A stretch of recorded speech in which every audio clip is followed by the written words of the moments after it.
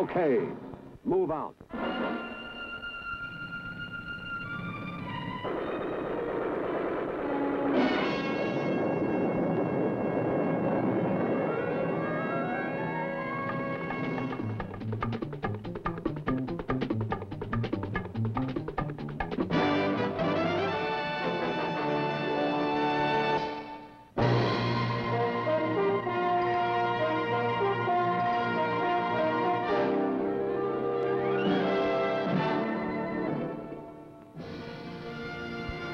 The American Legion Convention in Boston.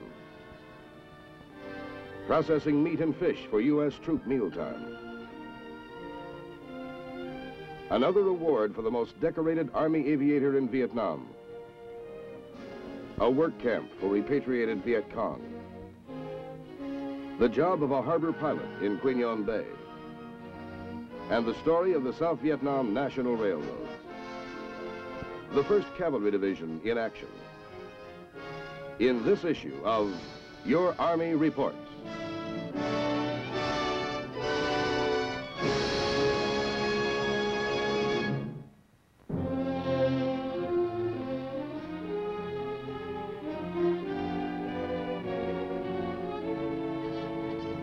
At the Fort Devens, Massachusetts Army Airfield, the National Security Commission Committee of the American Legion views U.S. Army aircraft and helicopters as part of this year's National Legion Convention being held in nearby Boston.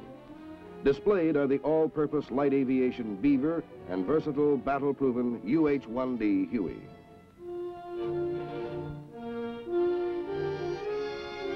Flying crane and small reconnaissance copters. The heavy-duty troop and supply helicopter, the workhorse of the U.S. Army in Vietnam, the CH-47 Chinook, is one of the main attractions for the visitors.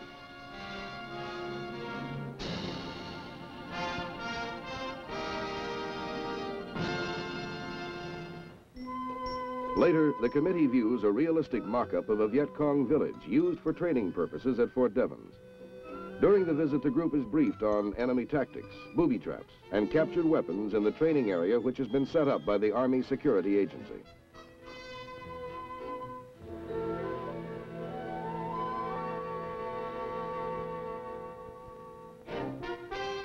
Next stop of the tour is the firing range, where the guests have a chance to brush up on old marksmanship skills using the new M16 and M14 rifles of today's fighting men.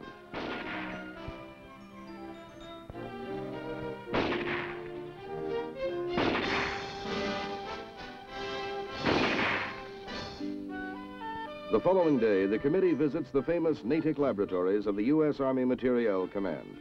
Here, they receive first-hand, tasty information about the Army Food Irradiation Program, which, by a special process, enables food to be preserved for long periods.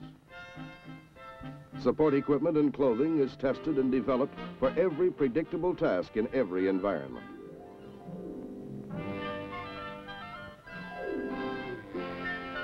Visitors also view the latest fashions in airborne clothing, but the traditional high point of any American Legion convention is the parade, and the 49th National Convention is no exception.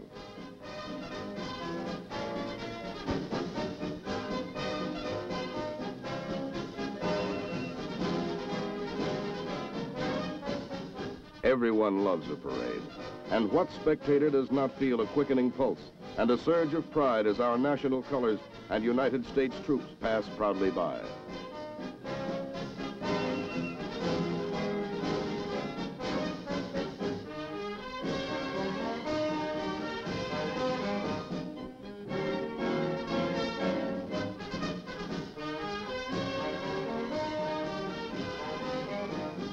U.S. Army missile hardware, such as the versatile Hawks ground-to-air missiles, are on display. Woman warriors, too, have their moment. Fit and polish, a United States Marine band and color guard flashes smartly by to a foot-tapping military march.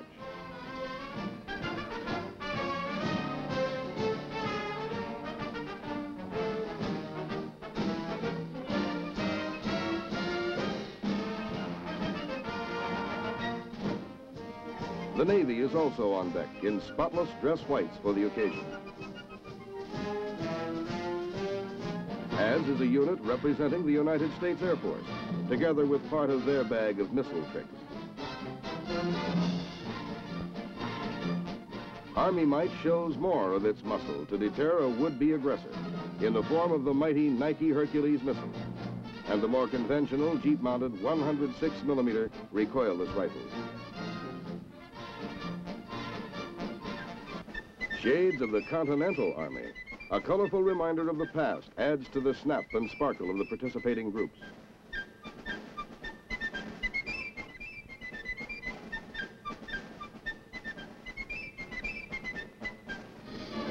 Legionnaires, ex-soldiers, show off their marching style. Then the many school and civic units add their contribution to making the day's parade a memorable one.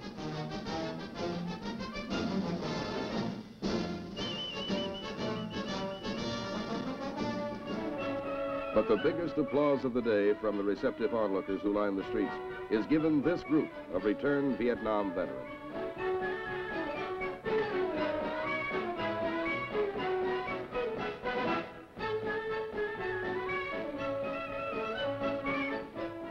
World War I flying ace Roscoe Turner shows he can stay in the saddle and tame a mechanical horse, which is part of the hijinks fun.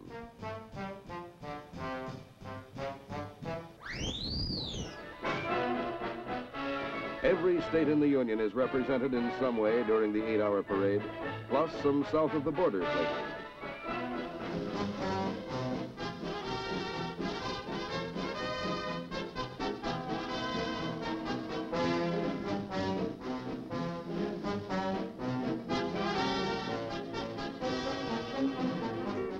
At the reviewing stand is a float from far-off Hawaii, adding its exclusive exotic touch.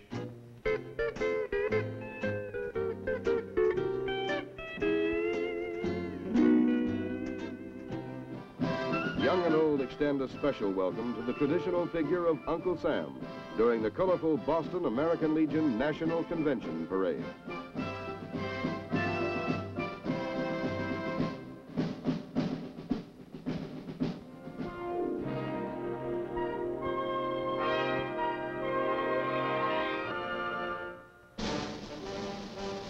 Believe it or not, this is an Army fish story.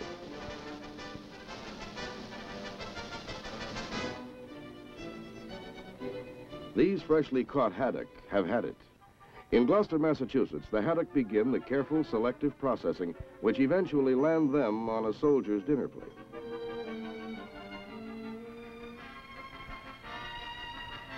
At a local commercial fish company, specialists of the United States Army Veterinary Food Service Office, located in Boston, begin their checking and supervision of every step of the way, from catch to fillet to packaged final product. First, moving along a conveyor belt, the fish are systematically processed and filleted. An expert in his field screens the fresh fish for evidence of unacceptable condition. The Army rejects any substandard foods. Accepted fillets are placed in trays and are quick frozen into blocks in order to maintain their freshness, taste, and nutritional value. The frozen fillet blocks are then sliced into strips under the watchful eyes of a food specialist.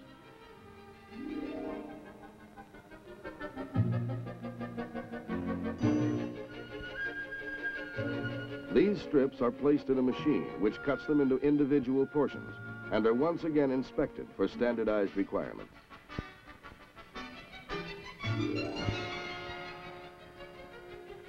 Unique mechanization methods speed the fillet into the batter and breading machine.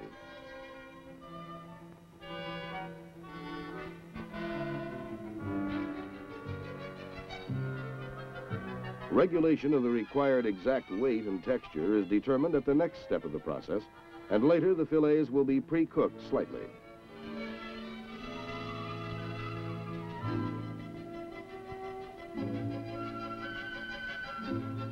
The properly prepared and accepted portions are then boxed under rigid sanitary conditions. A final weigh-in and the boxes will soon be on their way to Army Mess Hall. The proof of the pudding is in the eating. And what do you think the food specialist has for lunch? You guessed it.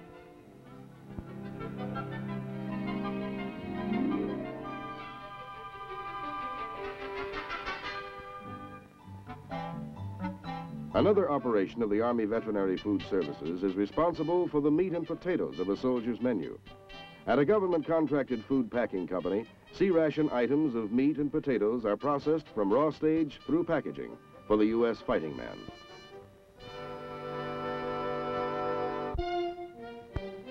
Continual supervision of the food handling is evident during the deboning process of the carcasses.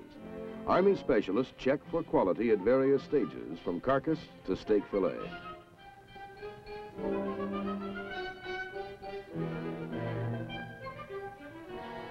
Systematically, equal portions of exactly 3 pieces of choice beef are placed into every C-ration can.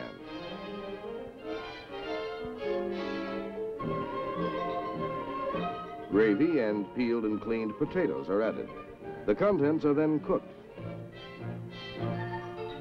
Before a shipment is prepared, boxes are marked which will be opened and the cans inside inspected.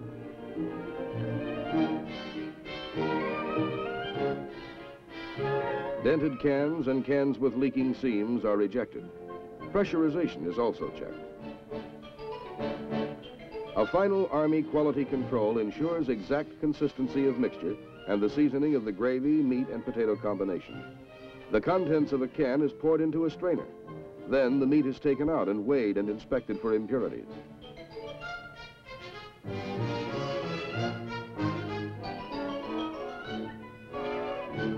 As are the potatoes. Tasty and balanced meals for the diet of the American soldier, courtesy of the U.S. Army Veterinary Food Service.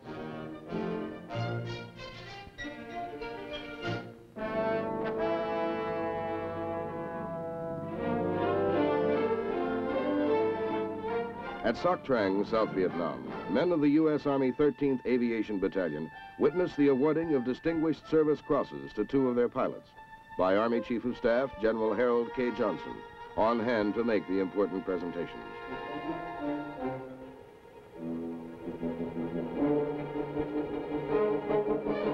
The Distinguished Service Cross is the nation's 2nd highest award for gallantry in action. The honored aviators move smartly front and center to receive their decorations from General Johnson.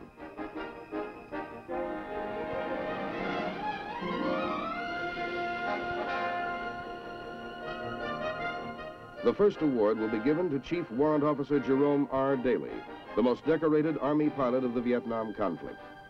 As a National Guardsman in Washington, Pennsylvania, Warrant Officer Daly volunteered for service in Vietnam in July 1964, and since that time has received the Silver Star, 3 Distinguished Flying Crosses, another DSC, and many other medals. Both men have logged thousands of hours as armed helicopter pilots in Vietnam. Next, Warrant Officer Jack E. Greiver accepts his award with a hearty handshake of congratulations from the General.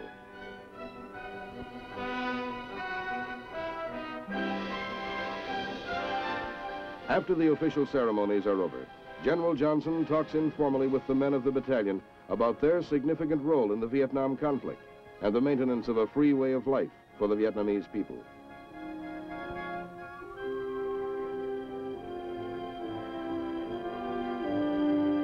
The 13th Aviation Battalion, a proud outfit of seasoned soldiers, receiving the recognition they justly deserve from their Army Chief of Staff.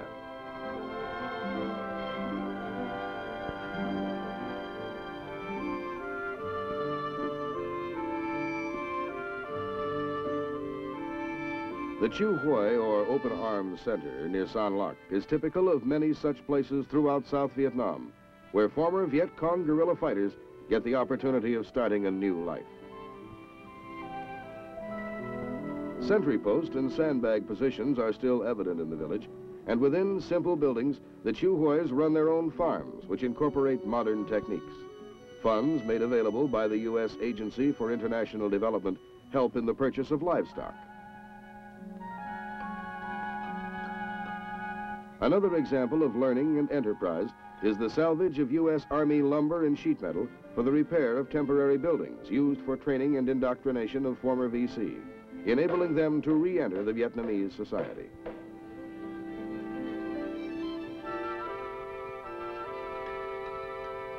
A sign in the compound outside the main structure indicates the value given each former Viet Cong when he turns in his weapon to the Republic of Vietnam forces.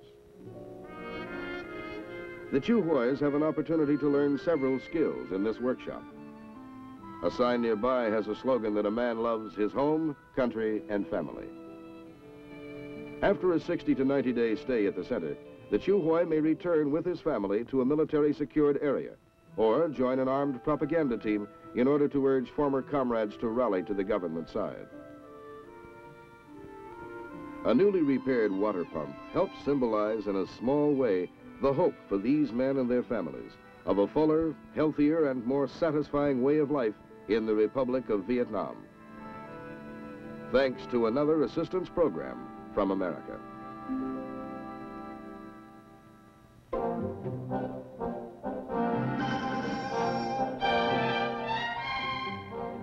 Qui Nhon is a fast-growing port and depot complex about 300 miles northeast of Saigon, which serves as a major storage and supply facility for United States forces in the Central Highlands area.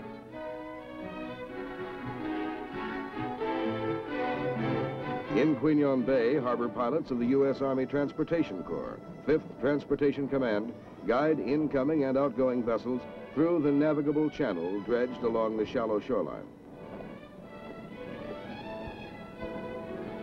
Working together on the bridge of each ship are the Vietnamese and U.S. Army harbor pilots who, with the captain, instruct the ship's helmsman as to speed and direction of approach to the harbor and pier areas.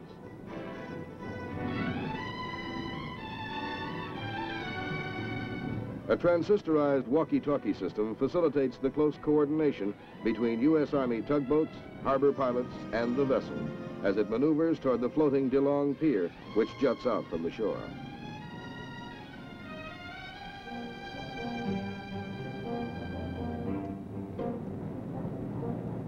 Prior to the piers being built, all offloading was accomplished using small craft. Now, up to 7 large ships may be docked at the same time by placing them 2 abreast and discharging cargo at the end of the pier using a specially designed ramp.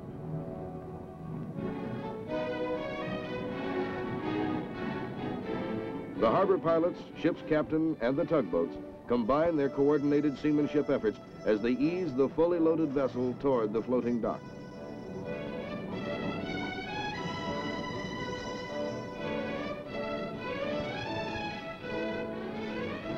As soon as the ship is secured at the pier, the harbor pilots leave the ship until the vessel is ready to depart the port.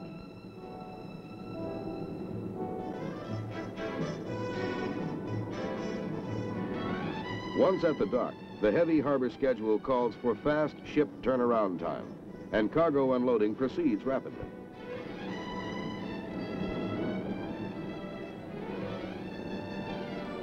In the vast scope of U.S. Army operations, the special breed of harbor pilot continues to render their unique contribution toward keeping Qui Nhon Harbor active and our troops well supplied in Vietnam.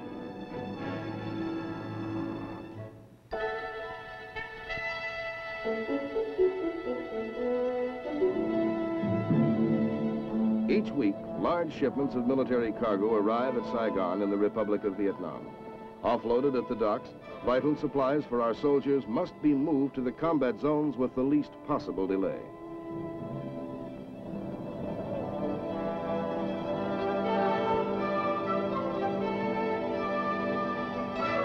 Getting the cargo to its destination in a country where movement is impeded by a dense interior and lack of adequate transportation facilities is a difficult and challenging assignment.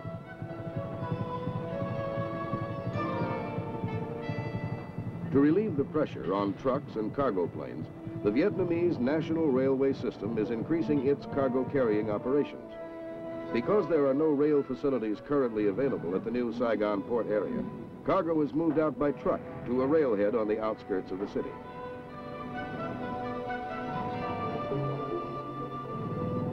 Here, forklift trucks are used to load the supplies aboard the freight cars.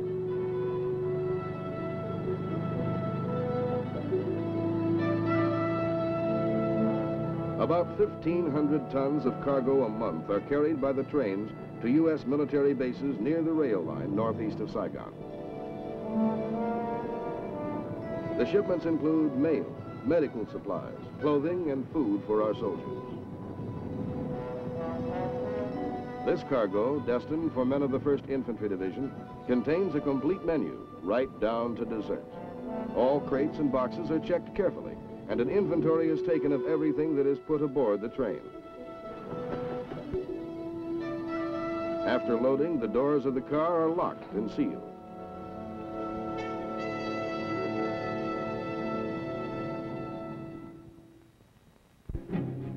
An armored railway car carrying Vietnamese security troops is included in the makeup of the train. Armed with rifles and machine guns, these forces will provide fire support in the event of a Viet Cong attack. Advisory personnel from the U.S. Army Transportation Corps are on hand to coordinate the operations. Radio contact is maintained with the railroad dispatchers and with Allied military units in the region. There are 80 miles of usable track from Saigon into the interior. The 3 U.S. installations along the way are serviced by the railroad, and the complete run takes about 5 hours.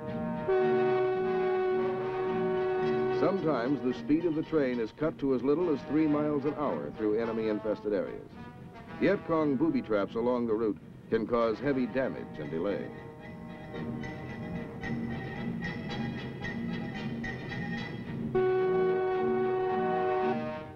Pushed ahead of the train by the engine, flatbed cars serve as minesweepers to detonate any pressure-type explosives that may have been placed on the track. Picking up additional cars en route, the train arrives at its destination and is shunted onto a siding for unloading.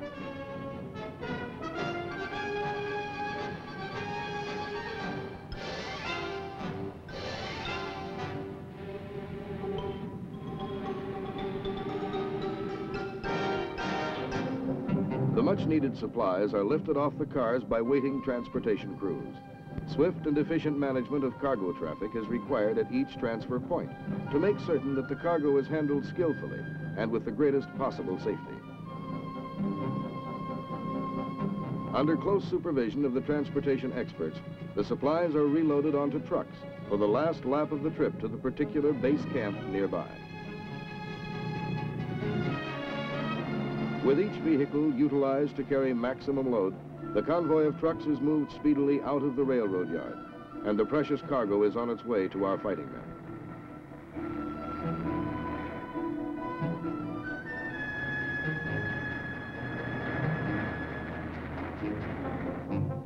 The empty freight cars are assembled for return to the Saigon Rail Depot, where more cargo is awaiting pickup.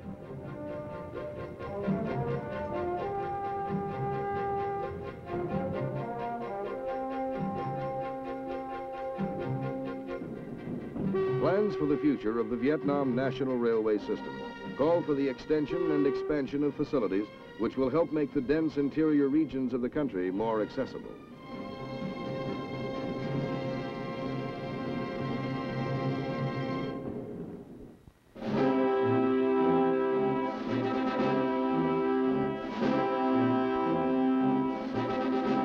At the Viet Cong United States Special Forces camp in the Central Highlands of Vietnam, officers of the 1st Air Cavalry Division Air Mobile hold a briefing session with ARVN commanders while planning a joint operation in the An Lo Valley.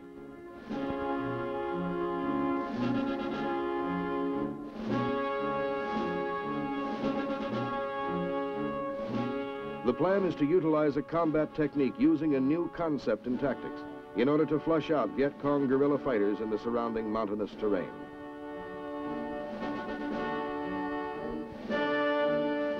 A specialist in the 229th Aviation Battalion checks out powerful floodlights mounted on UH-1D helicopters used to seek out the enemy.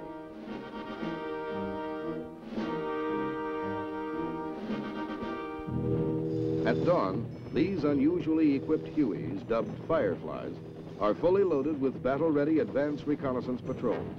They speed toward their planned landing zone in the neighboring valley. The rising sun provides a dramatic beginning for the day's operations deep in enemy territory. During the early morning at the base, backup gunships are prepared with rockets and other armament for the assigned mission.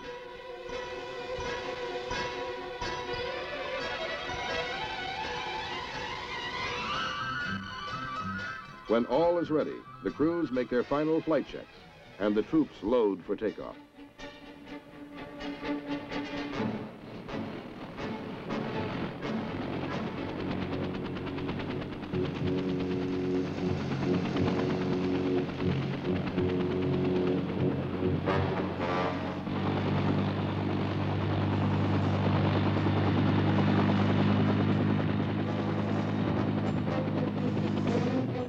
Flying high over the deceivingly peaceful-looking valleys of the region, the gunships are on the alert for any ground activity.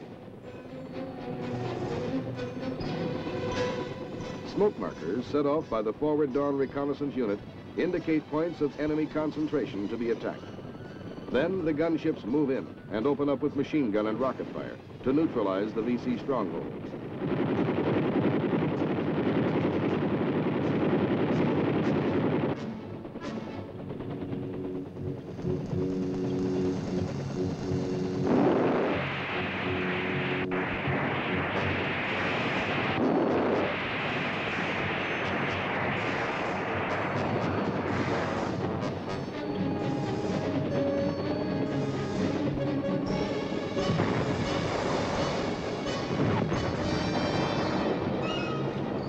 Explosions and mushrooms of billowing smoke attest to the accuracy and strength of the devastating air assault. The ships continue to circle, looking for the fleeing Viet Cong as they press the attack.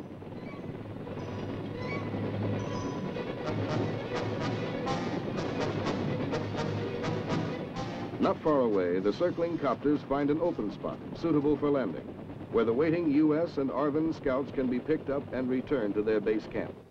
Mission accomplished.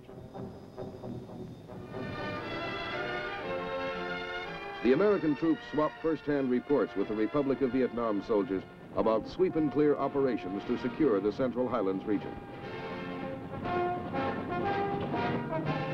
Their rotor blades still turning, the copters stand on the landing zone as the troops are loaded.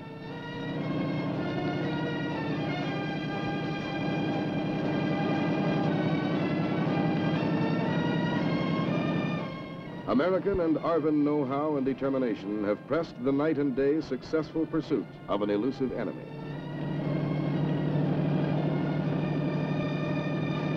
Once again, air mobility, ingenuity, and cooperation prove themselves in the Vietnam fight.